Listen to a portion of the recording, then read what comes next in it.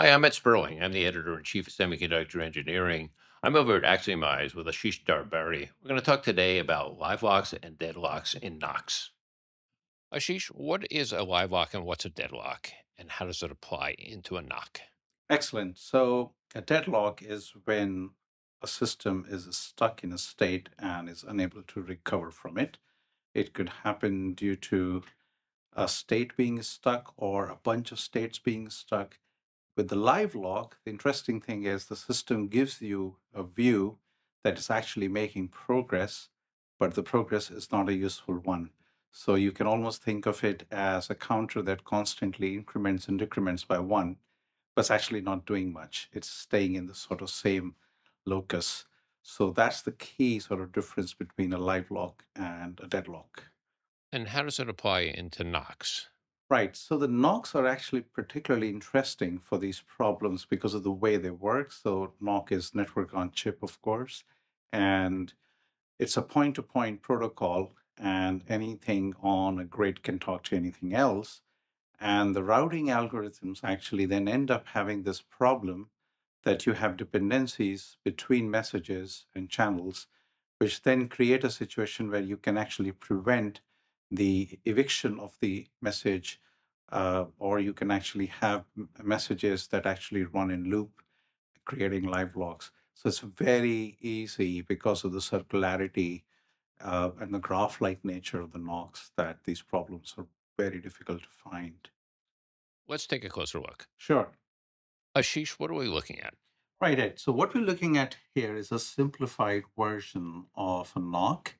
So we have here is a bunch of routers that we're showing with R, and the routers are actually connected to what is called processing elements, PEs. And all of these PEs are actually arbitrating for the same router. So they are making a contention to transmit some data. And these PEs could be processors, they could be GPUs, they could be any other processing element.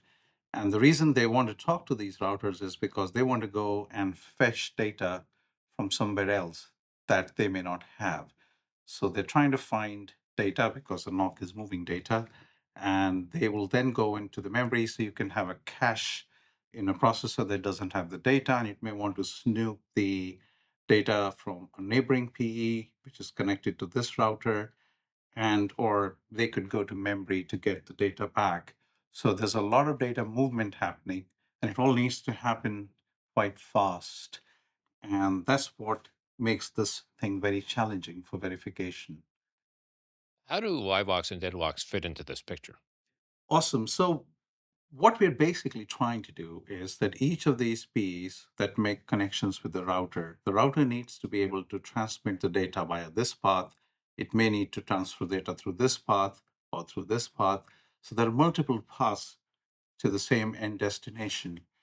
So you have dependencies that can actually easily arise on this grid, or you could have dependencies arise between these Ps and the routers. And because nothing is really simple, so the data transaction that happens between the Ps and the router, or between the router and the main memory, is through complex protocols such as AXI. We could also be using ACE. For coherency, we might be using Qi. So now you have a scenario where if you didn't have these protocols and you had a simple valid ready protocol, things were already quite hard because of dependencies and the packets circulating around, not going anywhere useful. Introduction of these bus protocols, which is necessary, of course, for performance and scalability, has now compounded the problem of live lock and deadlock. So now you can have live locks and deadlocks arising because of the channels on these protocols, and one channel exercising a back pressure on the other channel. You could have it because the two PEs can't talk to each other sensibly in the way that they can't arbitrate over the access to the router. So let me draw you a little simplified version of what is going on in the context of PEs trying to access a router. So let's imagine you have PE0 and PE1, and through some cloud of logic, it could be a bus protocol or it could be any other logic. They're trying to access this shared resource. So you can call this a router, but actually within the router, you would have an arbiter and let's say some other logic that defines the structure of the router. And now what we're trying to check is that every message that originates from this PE must make its way to the arbiter and the router should be able to push it out to the next stage. PE1 should also get a chance to actually be able to access the router. And assuming a perfect scenario that actually PE0 and PE1 are both able to send infinitely many requests, we would like to see PE0 and PE1 being given a chance on the other side. It should never be the case that one of these PEs end up hogging the entire router forever and the other PE is denied the access. So now the variants of Livelock and Deadlock become very interesting. So if the PE1 can never get hold of the arbiter, then you have a problem of deadlock, meaning you're denying access to this particular fella and PE0 is being treated preferably. If PE0 and PE1 can both get access but not get access infinitely often or with a certain frequency, you may have a performance problem. And this could also lead to live logs. So a very simple example of this is, let's say these chaps, P's, are actually talking to the router through some kind of communication protocol. And this could be, again, an AXI, it could be valid ready, it could be a credit scheme. And any of these things could actually create more challenges. So, for example, the chaps on this side, for example, if you talk about the credit schemes, the chaps on this side need to know that actually these guys have got enough credit to be able to transmit the data. And if, for example, this fellow ends up sending the data to the router and the credit scheme somehow ends up favoring this chap over this chap, then we have a problem. How do we check this? That's another challenge. So how do you verify this? How do you check it? How do you know you're getting exactly what you're supposed to? Yeah, so we do this with formal, and the way to do this with formal is to normally write what is called liveness properties. And if you know what SVA is like, we actually write these properties. So they're called liveness, and what it basically means is that every packet originating from PE0 must be granted on the router. Every packet originating from PE1 must be granted eventually. It doesn't mean it has to happen one cycle or two cycles or 100 cycles later. And most of the time, you would actually write these properties. They're not very hard to write, but they actually don't prove very fast. And that's where the problem is, especially when the designs are very big and you have multiple PEs in equation, when you have bus protocols. So in that case, we can use forward progress checks, data integrity checks, those kind of things. So they make the problem more deterministic to do this. But the baseline is you need a combination of these tactics to be able to find these. And simulation will not be able to actually do anything meaningful because of the indeterminate number of cycles that you don't actually know when things will happen. On your critical data paths, you may be adding in margin that's additional circuitry. You may be adding in different ways that you can reroute signals.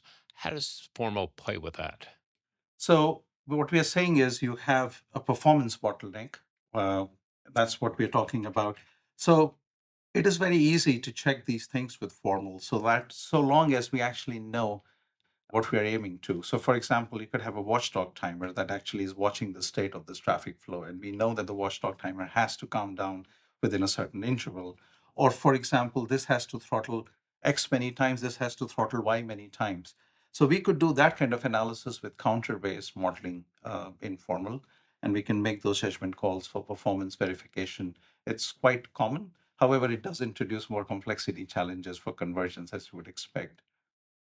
One of the things about Knox is you're dealing with coherency too, right? Data coherency. Correct, correct. So, for example, most of the artificial intelligence machine learning architectures, which are doing a lot of parallel processing and they do need parallel computation, they also rely on fast caches, and you've heard of HBMs and so on. So, coherency becomes a massive bottleneck. So, coherency between different PEs here, but also we could want to have coherency between this PE and this PE. So coherency, again, whether we are implementing this with ACE or with G, then brings another level of dimension of complexity. And every time we want to make things fast, we know what happens. We make things wrong. We could introduce interesting bugs. And one of this classic example of this is this recent case study that became known of the Netflix issue. So Netflix ran into some performance issues and they did some analysis on their code. And they found that actually there was not that much wrong in the actual code they had written, but actually it boiled down to the hardware implementations of the cache lines actually doing what is called fault sharing. And the cache lines were sharing data for non-shared variable. And that caused a lot of performance issues. So again, going back to how coherency can actually impact the entire stack all the way up to the application software. And going back to the performance question that we were talking about, so it's all kind of intertwined. So knock verification for deadlocks and Livelocks is not just a routing challenge because these coherency mechanisms involve much more complexity in the analysis of these deadlocks and Livelocks. That's very important to point out. Ashish Darbari, thanks for a great explanation. Thank you, Ed.